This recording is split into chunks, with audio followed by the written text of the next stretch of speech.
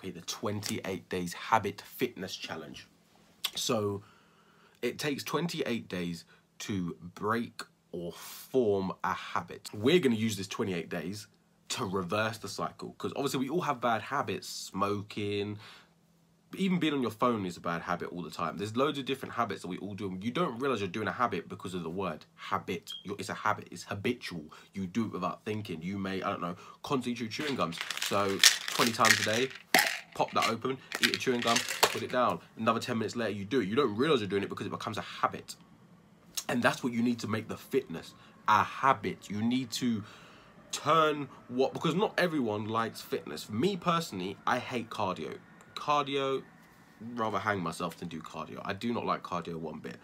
Weights wise, I love lifting weights. I don't know what it is about lifting weights. I love that feeling of you work out till you're done.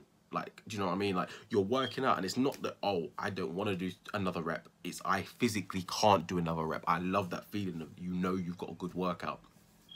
So we're going to turn this 28 days into a challenge now. Now, obviously, I don't have that many followers at the moment. Almost hit 100 though. So I don't know how many people are going to jump on this wave. But if you're watching this video months after I've posted it, because I should post it today, still get involved. Do the 28 days habit challenge, or the 20, I don't know what I'm going to call it yet, but you'll see the hashtag in the thing. 28 day fitness habit challenge, whatever you want to call it. So for 28 days, you are going to do something fitness related every single day for 28 days. Until it ingrains in your memory. When you wake up on that 29th day and you think, fuck, I might go for a run. Oh, why am I thinking I should go for a run? Because it's now a habit. That's what you need to rewire your brain, because people see junk food, good. Exercise, bad.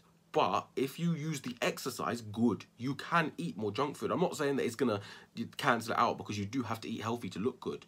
But whereas right now you're eating the junk food, not exercising, and you look how you do, and you want to improve how you do, then if you put the fitness in and half the junk food, still have some junk food. Obviously, you have to have your treat days. I'm not saying that, because if you don't have treat days, you're not gonna go anywhere, because all you're gonna be doing is basically be torturing yourself. You're gonna be like, okay, I can't eat crisps ever again. And then you're gonna slip up. You're gonna eat loads of crisps. You're gonna feel shit about yourself, and then you're gonna stop the fitness, and you're gonna eat more junk food. And you're gonna go back to where you were. So treats, yes, allowed. Please have a treat. But just remember, a treat isn't like 4, I know at the moment McDonald's is closed, but 4 Big Macs isn't a treat. Maybe a cheeseburger, that's a treat. 1, no chips, no drink. Just a treat for yourself to say, well done. So do it. 28 days, one thing every day. I am starting today, and for 28 days, I'm going to post with the hashtag what day I'm done and what I've done. So you do the same. So day 1, you may go for a run. Day 2, you may do a HIIT workout. Day 3, may do some resistance exercises with bands. Day 4, you know what I'm on about. Every day, I'm going to do something different. I'm going to post what I'm doing that day, and for the challenge. Day 1, this. Day 2, this. And yeah.